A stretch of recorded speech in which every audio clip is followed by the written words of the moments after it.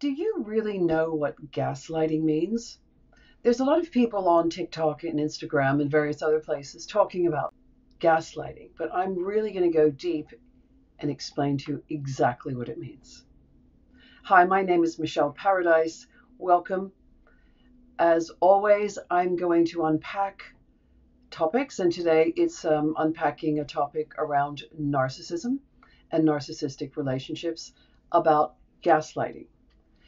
So I hope you'll sit back and relax and join me for this very interesting journey we have ahead. Now, I'm going to use a film called Gaslight to explain exactly what gaslighting is, because a lot of you won't know this. But in the 1930s, there was a British playwright that wrote a play called Gaslight, and it turned into a film in the 1940s starring Charles Boyer and Ingrid Bergman, who probably mean nothing to you. However, she went on to win an Oscar for the film, so it is quite interesting and very, very well done. And I watched it the other night. Hadn't seen it for quite a while. Wasn't around in the 40s, just wanting to let you know that. And I watched it again, and it was a classic study of narcissism, of a narcissistic relationship. So I thought it would be fun if I talked about the film and then I brought a glossary of terms around narcissistic relationships into it to illustrate what that can look like. So picture this beautiful young couple. Well, he's a bit older than her, but a beautiful young couple, and she's had a tragic experience, a very traumatic experience. And it was interesting to hear the word trauma used in the 1940s. This film was way ahead of its time in so many ways. So she leaves London. She leaves the flat where her aunt was murdered, and she goes to Italy. Lucky woman.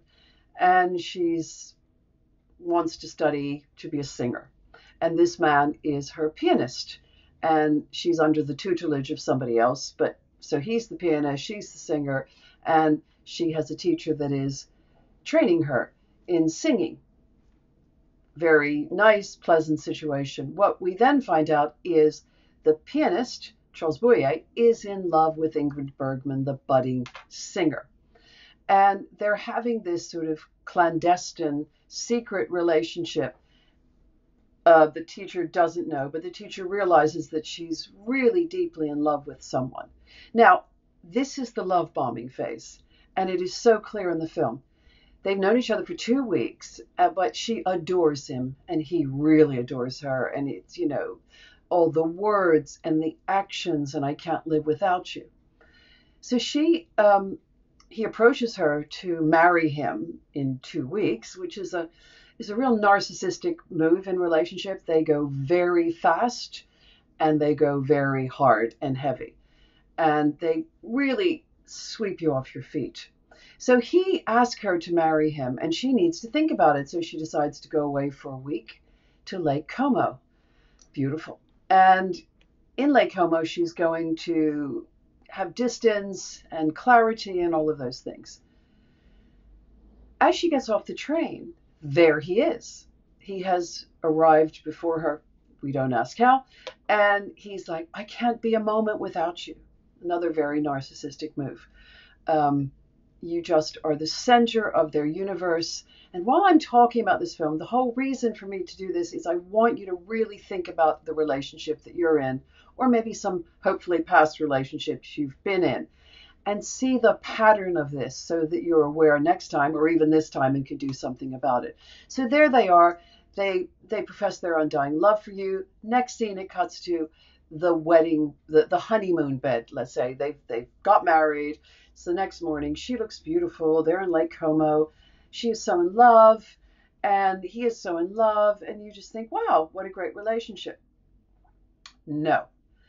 The love bombing phase ends quite quickly for her. We're talking about probably a month, which is not unusual. A love bombing phase can last from a month to a year.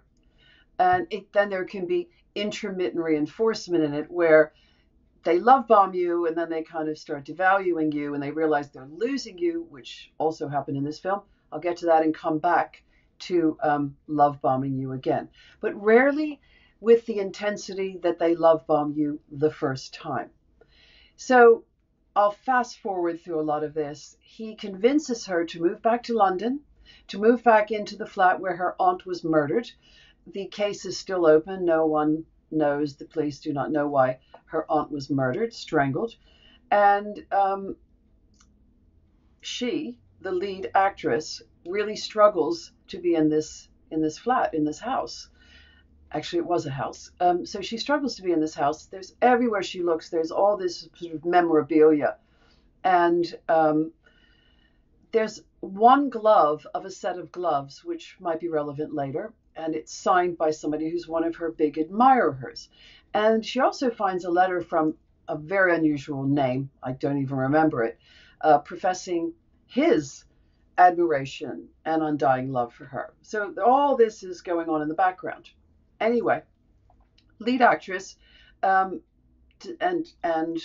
lead actor decide to take all of her aunt's stuff and move it up into the attic and board it up so she'll never have to look after it ever again. So you're still thinking, what a great man, he's doing all this for her, but no, he has a plan. And it's a very manipulative plan. And we don't know what the plan is yet. So he then spends the better part of the film gaslighting her, devaluing her. And I'm going to go through what this looks like.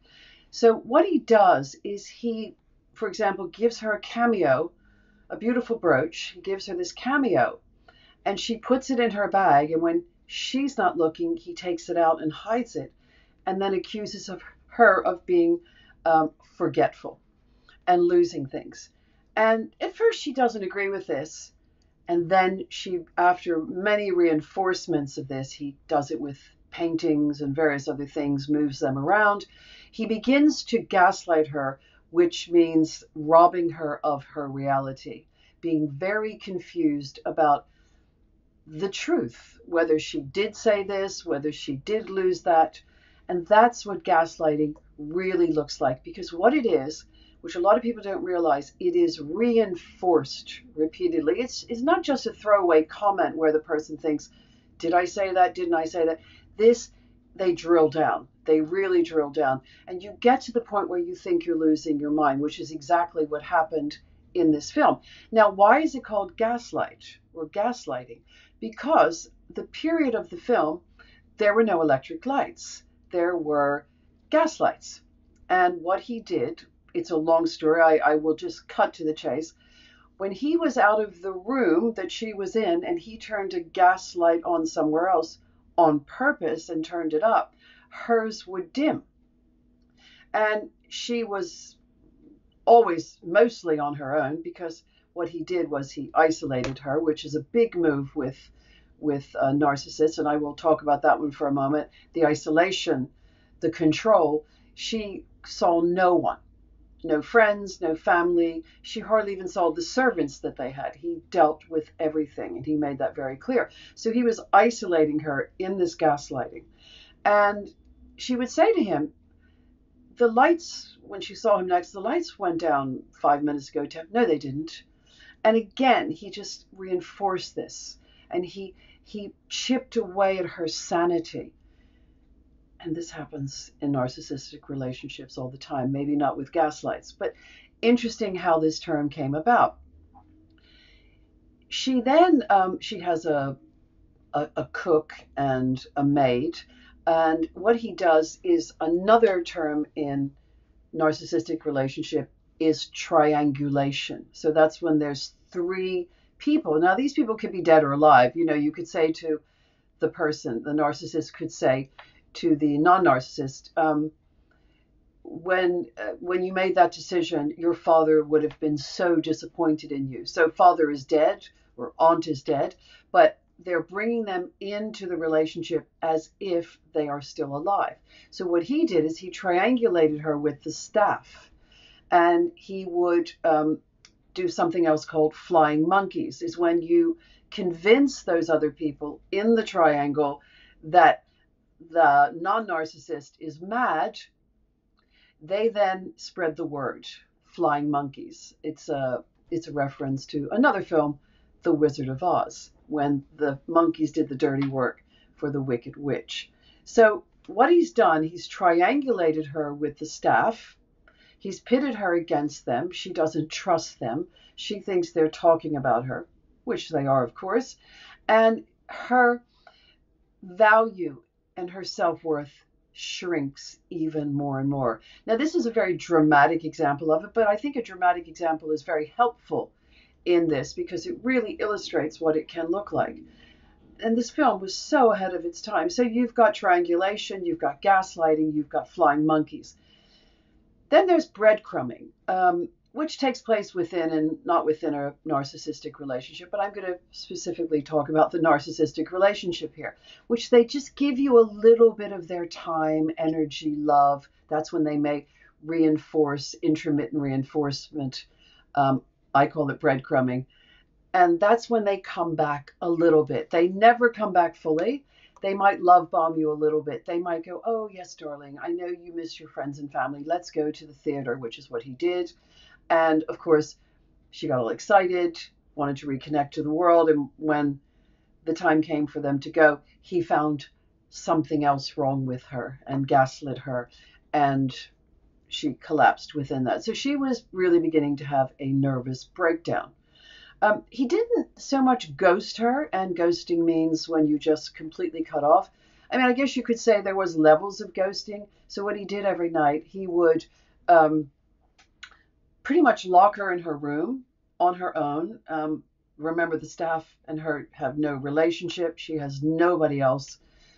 There weren't telephones to call people and things like that.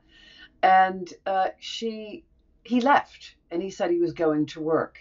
And I'll get back to that in a minute where he went, because that's very interesting. So he just left her. He basically ghosted her for 12 hours. And she couldn't contact him. He had nothing to say to her. He wouldn't even tell her where his office was that he was going to work, because he was a composer.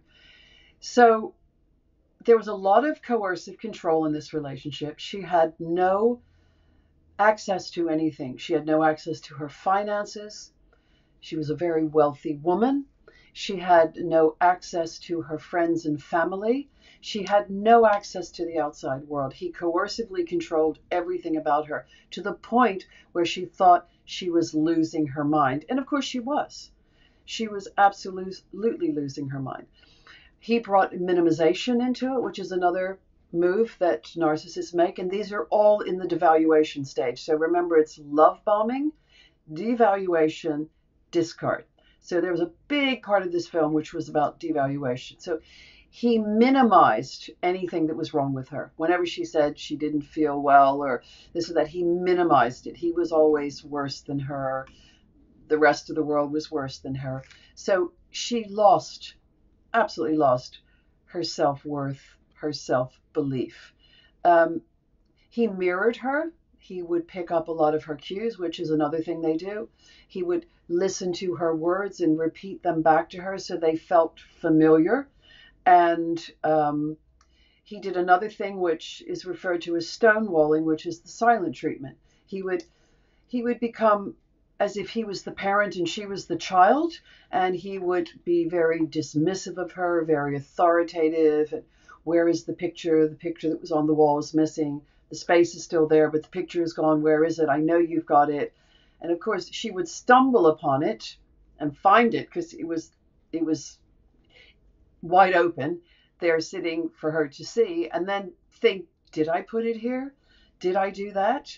And then he would scold her, and then he would not speak to her. So in all of this space, he was really destabilizing her. Now, where did he go? He went to a vacant building. So they lived in number 9, and there was a vacant building, number 5. And he would go through the back door, and he would access the roof. He would crawl across the roof. He would then go into their attic, which remember was boarded up, and all of her aunt's worldly possessions were there.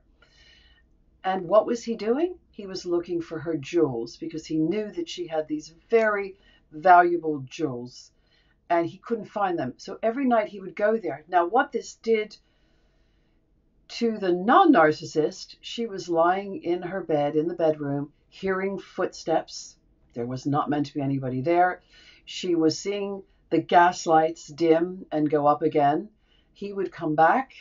The next day, she would say what happened. I've heard footsteps. I heard movement. I heard crashing.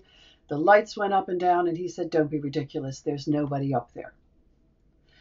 So she was now really convinced that she was losing her mind, and he was talking about having her committed to an asylum. And something very fortuitous happened. They did go one night to an event that he completely destroyed her, and within the event, and she broke down in tears. Won't go into that story. Watched the film, and this man saw her and recognized who she was, because he was the person that was still on the case, the detective that was on the case of her aunt's murder, still unsolved. And he saw the two of them, he saw how they interacted, and he then got involved from a detective's perspective, and he started following the man. And he realized what was going on, and he then went to the woman, and he told the woman that, she said to him, I can't speak to you. My husband won't let me speak to you. She was terrified of him, because this is how coercively controlling this guy was. So she went from this beautiful, young, lighthearted, loving life woman to this, I can't talk to anybody. Don't touch anything. My husband will kill me. And he probably would have if this guy hadn't intervened. So this guy intervenes. He then hears of her situation. She starts trusting him, realizing who he is, and says the lights keep going up and down, their footsteps. So he stays with her on one of the nights that he stays in the room, and he hears the footsteps. He watches the lights go up and down, and he said, you're not going mad. The gas light is really going up and down. And that's because he's in another room or upstairs turning the lights on, which takes the gas from your room, and the lights are actually dimming. So she's like, wow, I'm not going mad. Isn't this great? And he said, no, you're not going mad. He said, well, your husband is up to something, and we're going to find out what it was. Cut to the attic. Husband finds this beautiful ornate dress with all these jewels, which look like costume jewelry down the front, but they're not, because the aunt thought it was a really clever idea to hide them in plain sight. And he, knowing about jewels, he starts to pull them off, and he looks at them with his eyepiece and realizes that these are the real thing. So he's now got them in his pocket. He's coming back to kill her, really, and get away with the jewels and go back to the country of his origin. However, the detective puts two and two together and realizes that he is the man who wrote the letter with the unusual name. And he also knows that that man who wrote the letter was the last person to see the aunt before she was killed. And he has motive, and he gets it out of him. And of course, the narcissist, being the narcissist, grandiose, delusional, charismatic, denies everything and tries to convince this police officer, this detective, of his innocence. And for some people, it would be very convincing, but not for this detective, because he knew the truth. Now, it never really got to the discard phase. I guess you could say he discarded her along the way, because you can discard somebody and still live with them. So, but the justice of the end of the film is that she discarded him. And I'm not going to tell you too much about that, because hopefully you'll watch the film and you'll see for yourself. But there is justice, and there is, I don't believe in revenge with narcissists. Being in my own narcissistic relationships and being married to one, I realized, and this is a great takeaway I'd like to leave with you, that revenge never works. You will expend so much energy trying, and I mean trying, to revenge them, that they will never get it. It's as if you've got a blue brain and they've got a red brain, and you're trying to get them to realize something that they can never realize, because they've done nothing wrong. So what I learned in my narcissistic relationships was never to revenge. Don't bother. It's not worth it. It's not worth the energy. What you want to do is you want to seat metaphorically in the front row when it goes down, because karma will come. Karma's a bitch and it will come. And just make sure you're there metaphorically with your popcorn or your glass of wine, watching as it goes down and doing absolutely nothing. Your hands are clean, and that's what you want. And that gives you all that energy that you did not expend on revenging them, you now have for yourself and your future life. So the film is called Gaslight. It's black and white, very moody, fantastic acting, won 2 Oscars for the film. Highly recommend it. But that's where the term gaslighting comes from. And in the 90s, it was integrated into a psychological term, became a psychological term. But this film is absolutely a case study in what, a dramatic case study in what a narcissistic relationship looks like. So if you think you're in one, run. Do not walk away from it. Whatever it costs you, get out of it, because it is the most destructive relationship you will ever be in your life, and hopefully you will only be in it once. Thank you for watching and listening. It's always a pleasure. Stay safe, stay alert, be aware of your surroundings, of the relationships that you're in, and I look forward to seeing you in my next video. Please hit the subscribe button, and I'm also adding a link to my 30-day awareness journal. It's all about awareness of self, of relationships that we're in. It would be the perfect thing for you to do. The link is below, so please sign up for it. Get started. Pay attention to the world that you're in, because I couldn't see it for the longest time.